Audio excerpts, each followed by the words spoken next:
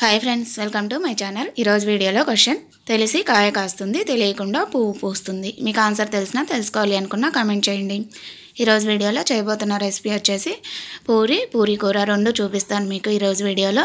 పూరీలు పొంగుతూ రావాలన్నా, నూనె పీల్చకుండా రావాలన్నా, పిండిలో ఏమేమి కలపాలి, పిండి ఎంత జాగ్రత్తగా కలుపుకోవాలి, కూర ఎలా టేస్ట్గా చేసుకోవాలి అని ఈ రెండు వీడియోలో చూడండి. పూరీలు ప్రిపేర్ చేసుకోవడానికి ముందుగా ఒక గిన్నెలో ఇలా కప్పున్నర గోధుమ పిండి తీసుకోవాలి. మీరు ఎక్కువ చేసుకోవాలి అనుకుంటే ఇంకొంచెం ఎక్కువ పిండి తీసుకోండి.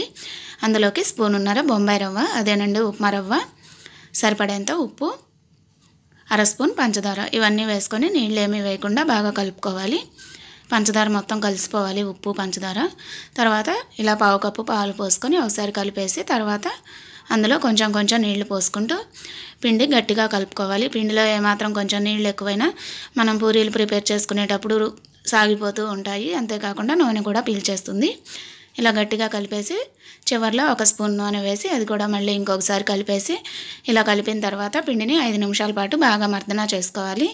మనం ఇలా ఎంత ఎక్కువసేపు పిండిని కలుపుకుంటామో పూరీలు అంత సాఫ్ట్గా వస్తాయి. ఇలా కలిపేసి మూత పెట్టేసి అరగంట సేపు పక్కన ఉంచుకోవాలి. ఇప్పుడు మనం కూర ప్రిపేర్ చేసుకుందాం. ముందుగా స్టవ్ ఆన్ చేసేసి కుక్కర్ పెట్టేసి 1 గంట నూనె వేసి కాగాక అందులో ఒక స్పూన్ తాలింపు దినుసులు, ఒక ఎండుమిర్చి, కొంచెం కరివేపాకు, ఇవన్నీ వేసుకొని ఫ్రై చేసుకోవాలి.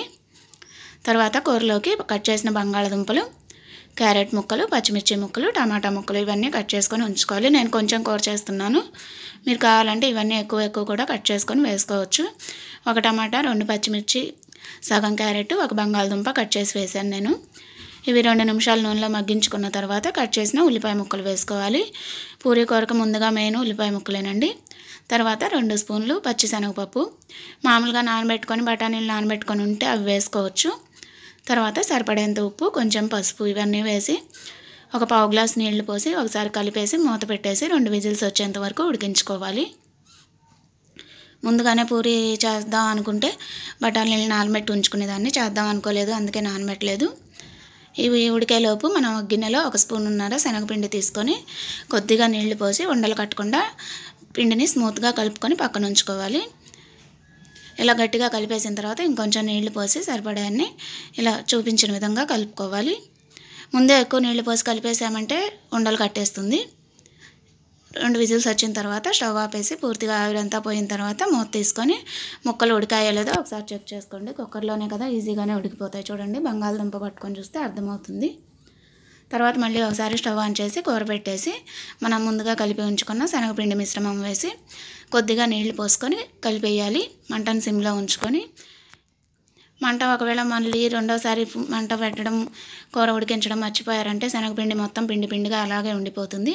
పిండి వేసిన తర్వాత శనగపిండి వేసిన తర్వాత కూడా 2 నిమిషాల పాటు సిమ్లో ఉంచుకొని ఉడకనివ్వాలి. ఇలా కలిపేసిన తర్వాత ఉప్పు సరిపోయిందో లేదో చెక్ చేసుకొని కొంచెం ఉప్పు, కొంచెం కొత్తిమీర వేసుకొని కలుపుకున్నారంటే పూరీ కూర రెడీ అయిపోతుంది. కూరలో శనగపిండి వేసి కలిపిన తర్వాత చల్లబడే కొంది కొంచెం గట్టిగా అయిపోతూ ఉంటుంది. ముందే కొంచెం ఎక్కువ నీళ్లు పోసి కలిపేయమంటే తర్వాత సరిపోతుంది. ఇప్పుడు ఇలా పిండిని అరగంట సేపు పక్కన ఉంచుకున్న తర్వాత పిండి ఇంకొకసారి 2 నిమిషాల పాటు బాగా మర్దన చేసుకొని కలుపుకొని ఇలా పొడుగ్గా చేసుకొని చాకుతో కట్ చేసుకుంటే అన్ని ముద్దలు, పూరీ ముద్దలు సమానంగా పూరీలు అన్నీ ఒకే సైజులో వస్తాయి.